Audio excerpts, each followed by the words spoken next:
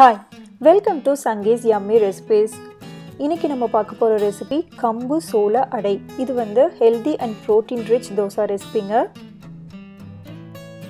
இதுக்கு தேவையான பொருட்கள் வந்து என்னென்ன நம்ம பார்க்கலாம்.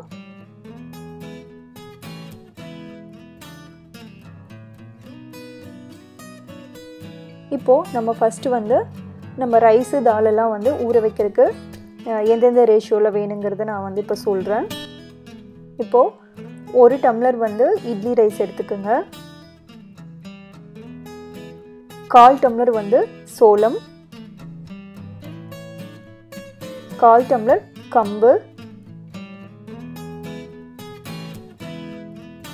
1/4 டம்ளர் கடலை பருப்பு, 1/4 டம்ளர் கருப்பு உளுந்து.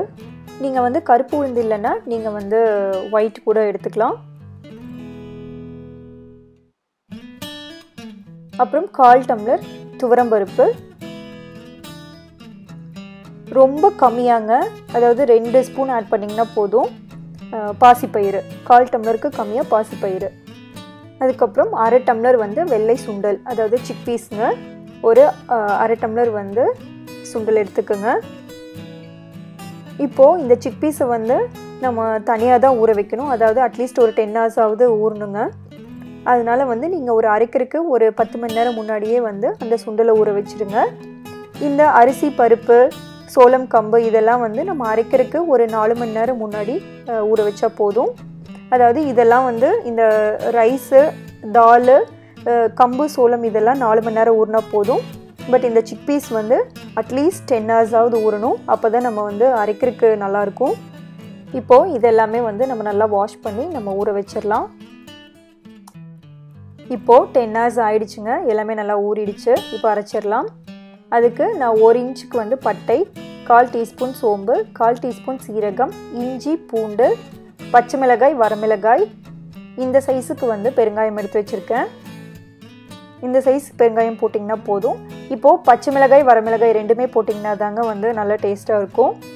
இப்போது இந்த இஞ்சி பூண்டை வந்து நல்லா குட்டி குட்டியாக கட் பண்ணிக்கோங்க, இல்லைன்னா வந்து நம்ம அரைக்கும் போது வந்து அப்பப்போ ஸ்டக் ஆகிட்டே இருக்கும்.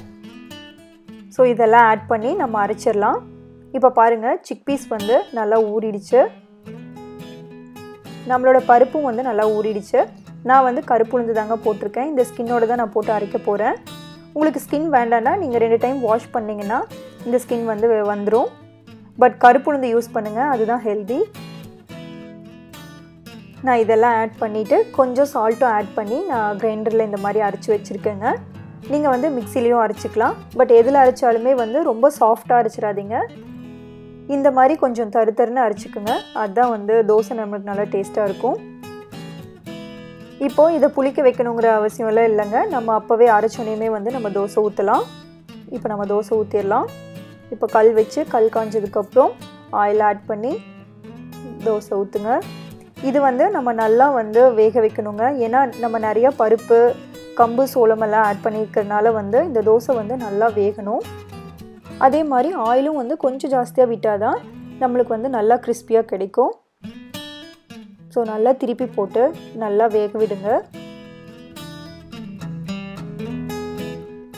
இப்போது இந்த தோசை வந்து ஹெல்தி அண்ட் ப்ரோட்டீன் ரிச்சுங்க, ஏன்னா நிறைய பருப்பெல்லாம் ஆட் பண்ணியிருக்கிறதுனால வந்து நம்ம கண்டிப்பாக வந்து குழந்தைங்களுக்கு கொடுக்கலாம். டேஸ்ட்டு வந்து சட்னி கூட சேர்ந்து சாப்பிடும்போது டேஸ்ட் வந்து ரொம்பவுமே சூப்பராக இருக்குங்க.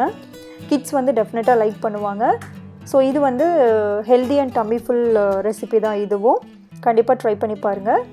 இந்த ரெசிபி ட்ரை பண்ணிவிட்டு உங்களுக்கு பிடிச்சிருந்துச்சுன்னா லைக் பண்ணுங்கள், ஷேர் பண்ணுங்கள், நம்ம சேனலுக்கு சப்ஸ்கிரைப் பண்ணுங்கள். தேங்க்ஸ் ஃபார் வாட்சிங்.